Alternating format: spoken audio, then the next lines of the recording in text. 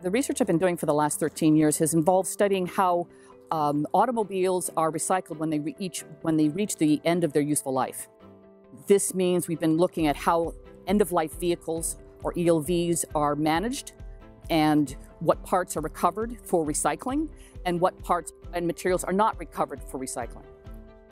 The benefits of this research to the Canadian automotive industry has been to help the Canadian automotive recyclers understand how the recycling of end-of-life vehicles impacts the environment.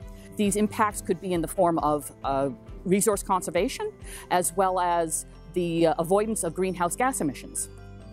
The research is also involved understanding how we might be able to recover more of end-of-life vehicles for reuse, remanufacturing, and for recycling.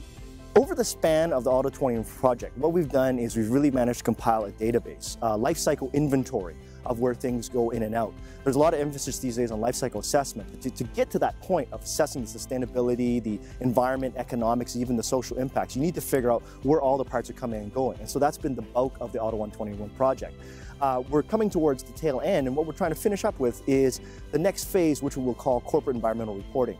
This sort of voluntary reporting is actually very prevalent now in a lot of other industries, and it helps in some ways raise the bar and bring an awareness to both within the industry and outside of industry of how things can be done.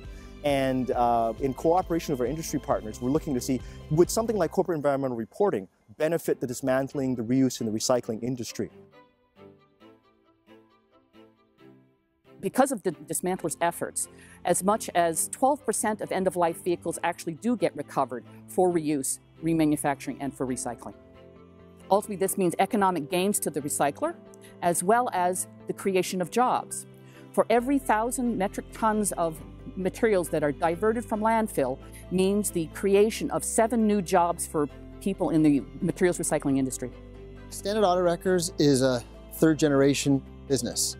What we do is we dismantle vehicles that have reached the end of their lives, either through natural causes and or via accidents. So our primary purpose is the recycling of vehicles and the sale of used auto parts.